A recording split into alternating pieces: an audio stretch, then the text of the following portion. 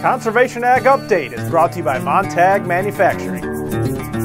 Hello and welcome to Conservation Ag Update. Noah Newman here, Technology Editor. Great to have you with us as always. We are back from the 32nd Annual National No-Tillage Conference, and I gotta say it was one for the record books. Not even a snowstorm could stop over 800 people from making the trip to downtown Indianapolis for wall-to-wall talk about no-till, cover crops, soil health, equipment, and all things conservation ag. So some of you have been coming to this conference for decades, and some of you are making this a new family tradition, like the Beerys, who traveled all the way from Central Virginia. It's really neat to get to see all the different ways people do it in different locations and just the different ideas. There's a bunch of just kind of stuff you don't ever think about that other people are trying and it's working, and just a place feel like it really challenges your perception of what normal and what the right thing to do is. It's interesting to hear a lot of the cover crop strategies, like planting rates and just methods for planting, blends that people are doing. Cover crops are something that's interesting to hear about. What surprised me the most is there was a lot of people talking about using annual ryegrass in cover crops, and around where we're from in Central Virginia, annual ryegrass, or just ryegrass in general, is basically the weed we can never get rid of. So it'd be interesting to play around with that a little bit more with different termination methods to see if we can start integrating that more in our cover crops. All right, great to hear from the Beerys there. Now, one of my top highlights from the conference has to be the kickoff presentation from Connor Siebel and Dr. Fred Below, whose energy level, as always, was just through the roof. The University of Illinois crop sciences professor set the tone for a great week with an update on his 7 wonders of the corn yield world. Here's a taste. Now, why is fertilizer placement so important? It has to do with the horizontal spread of each plant's root system. The horizontal spread of a corn plant root system is only 6 to 8 inches. All right, see this right there? That's a root, 32,000 plants per acre. See this? This is an expensive scientific instrument called a rulerometer that we use to quantify that spread. And look, 6 to 8 inches. By the way, corn roots do not cross the row. I know you worry about that. Maybe a few fine ones do. 90% of the root is in 6 to 8 inches. I know you've seen pictures of corn plants that are 2 foot wide, root systems 2 foot wide, 3 foot deep. Oh, it's called a tree. It's not a corn plant. Just dig them up. And we'll share more top moments from the No-Till Conference and a recap article coming soon to no-tillfarmer.com. Associate Editor Mackane Vogel, meanwhile, was on the hunt for cover crop knowledge at the conference. Let's see what he uncovered in this week's Cover Crop Connection. Thanks, Noah. Mackane Vogel here with this week's Cover Crop Connection. At last week's 32nd Annual National No-Tillage Conference in Indianapolis, I caught up with USDA's Soil Health Specialist for the state of Indiana, Amanda Kautz. Check out this simulation of a heavy rainfall and how a conventionally tilled field responds to the rainfall compared to a field with no-till and cover crops. These cutters go out into the field. You actually take a sample. So this is just a smaller version of the 100+ acre field that these were pulled from.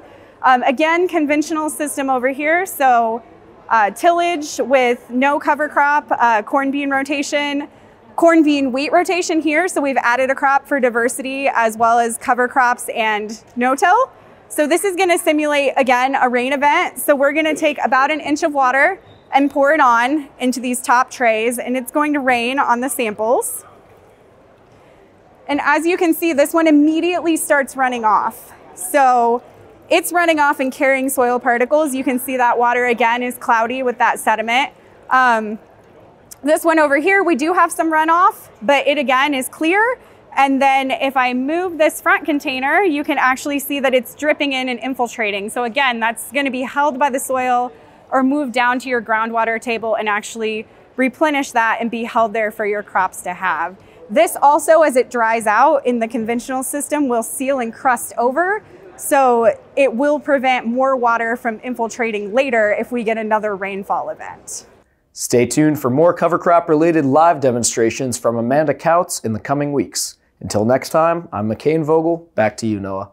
Thanks, Mackane, and good luck to your Baltimore Ravens in the playoffs this weekend. Time now to go ahead of the curve with Casey Seymour, who's made a name for himself in used equipment remarketing for multiple dealerships. Now, the moving iron owner shares his thoughts with us here on the latest tech trends and what they mean for your equipment moving forward. Strip till rigs are the technology that's there.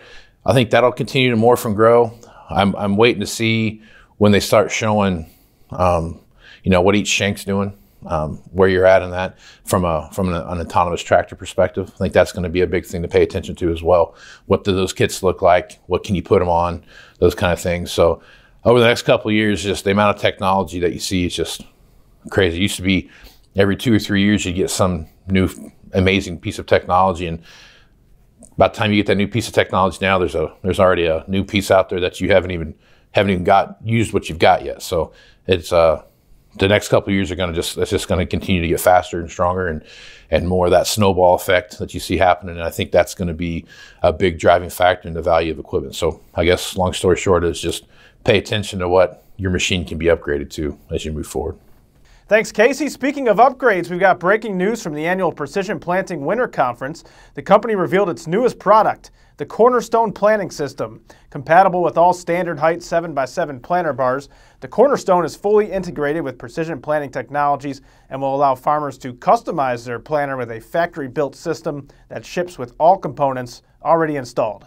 Beta testing is underway, and with successful field trials this spring, the company says it should be commercially available for dealers and farmers in 2025. Well, it feels like Antarctica here in Wisconsin, so let's think about warmer days.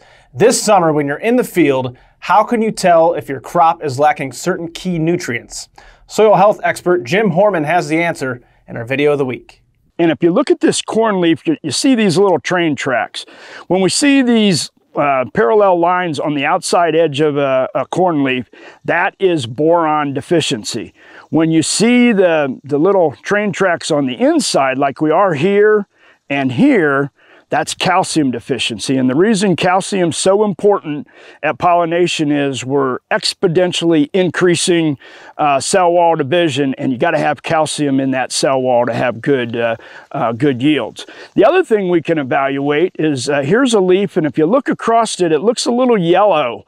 And so you'll see these lines. When you see the lines and it's not uniformly green, it should be dark green across that whole leaf, then you've got manganese deficiency. And we can apply manganese sulfate on not only corn, but also on soybeans, and that will help you with your manganese deficiency. Great to see Jim at the conference last week as well. All right, that'll wrap things up for this week's episode. If you have a topic, photo, or video, feel free to send it my way, newman@lespub.com. Thanks for spending part of your busy day here with us. We'll see you next time.